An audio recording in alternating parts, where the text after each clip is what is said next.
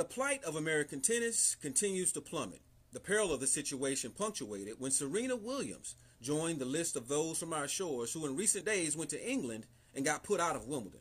So, with the 4th of July as a patriotic backdrop, here's a special report on the future of American tennis.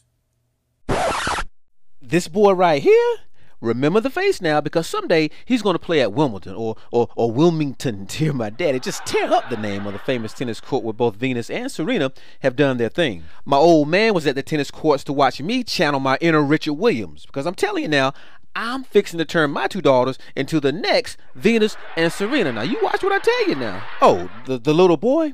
Well, his name's Tavon, or did he say Tavion? And see, that's what happens when these mamas don't go with simple names. Like John. Look, Tavon, Tavion, I just kept calling the kid Tay-Tay, so let's just roll with that, all right? Tay-Tay was at the courts when we got there, just hanging out all by his 7-year-old self watching a husband and wife pound tennis balls. Now, I thought the man and the woman was parents, but no, Tay-Tay was just out there, chilling.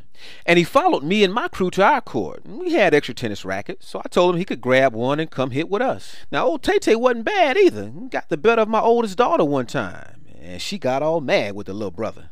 Now, there was one time when that boy got under my skin, asking my daughter what her name is.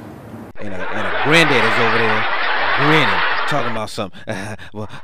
Boy, you better get your shotgun ready, boy. yeah, all right. Thanks a lot, Dad.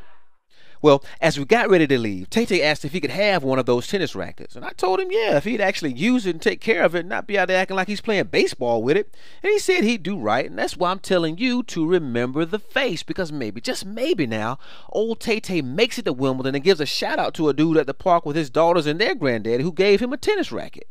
Now, the next day, and I'm still thinking about Tay-Tay asking my daughter what her name is. So I asked her if she liked boys. She said no. Hey, I was all right then.